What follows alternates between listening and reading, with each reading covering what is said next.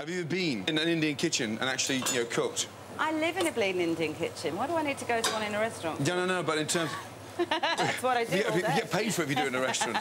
But I've spent a childhood, my whole childhood, watching my mum and my aunties cook. Really? Oh, yeah, from when I was really little.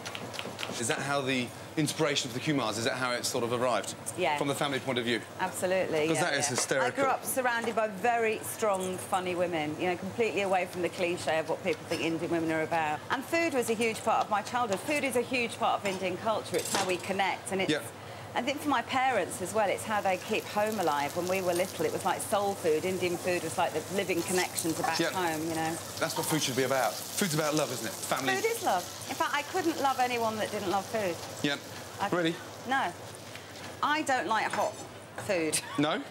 I know that seems blasphemous for an Indian, but actually I think a lot of what people mistake for curry... Yeah. It's just a whole lot of chilli and not much else, and I think good Indian cooking has layers of flavour in it. Yeah. Is that because you get ring sting? Yeah, I do, actually.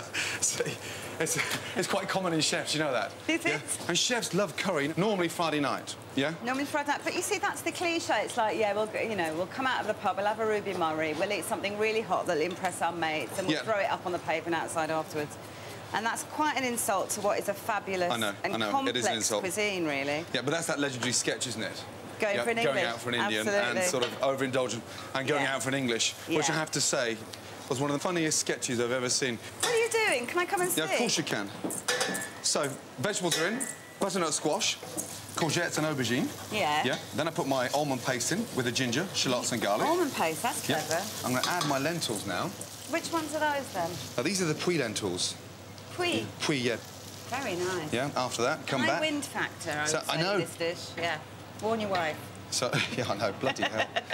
Are you working on a new series, The Kumars? No. Well, we've done 7. Yep. And I suppose there is something about going out on a high. Yeah. You don't want to hang around till people think, oh, God, not them again, so... Well, it's great, though. Yeah, it was fun. That sort of voice you put on, how long does it take you to sort of, you know, get up to speed with that? Well, it's quite instantaneous, actually. Sexy grandma.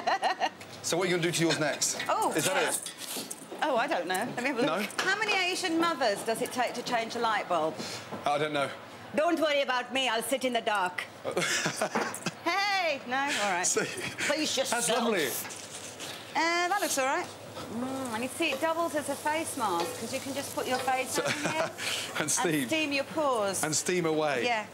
So I'm going to just finish mine with a little touch more of coconut milk, a couple of tablespoons, freshly chopped coriander, and then squeeze a fresh lemon in there. Darling, what you do now, you're putting your garlic in there? Yeah, it's very simple. It's just garlic, tomatoes... Yep. And what do you call that, darling?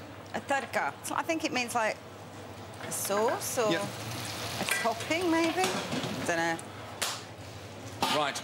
They both simmer now for 20 minutes, then our blind tasters get their hands on it, and then I'm going to win. Simple as that.